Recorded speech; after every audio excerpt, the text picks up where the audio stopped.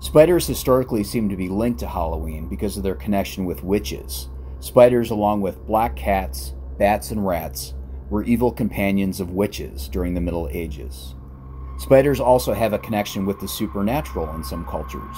Spiders in your house are a sign of a happy home. They are good luck and a sign of good fortune. The bigger the spider, the bigger the reward you will receive. Everyone has an opinion on spiders. They either like them or fear and misunderstand them.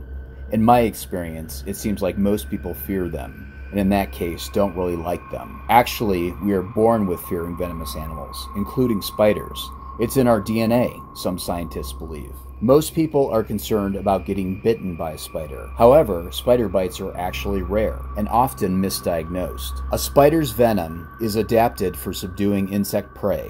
Our large size and physiology protect us. There are 2 spiders that are considered dangerous to humans in the United States. They are the black widow and brown recluse.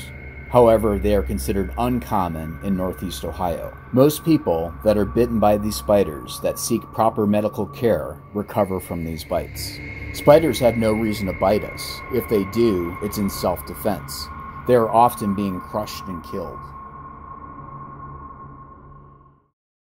There are 624 species of spiders in Ohio, and they all have different ways of living their lives. We should not fear spiders. Appreciate them for the important role that they play in nature in helping to control insect populations. We should also just appreciate them for what they are.